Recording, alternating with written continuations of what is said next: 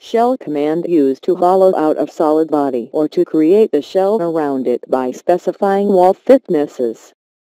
Where do I find it? From menu select Insert, then select Offset/Scale and then select Shell. How to use it? First, select Shell command. Second, from the type list, select Remove Faces, then Shell. Third, select Face to Pierce. Fourth, in thickness, input value. In this tutorials we select 2.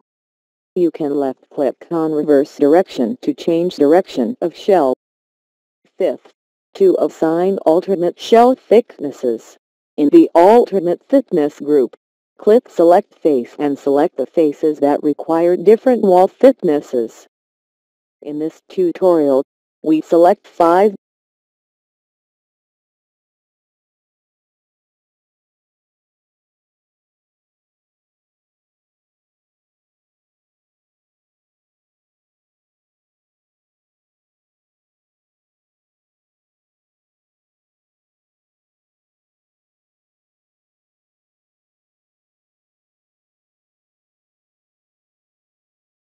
Left-click OK to finish this command.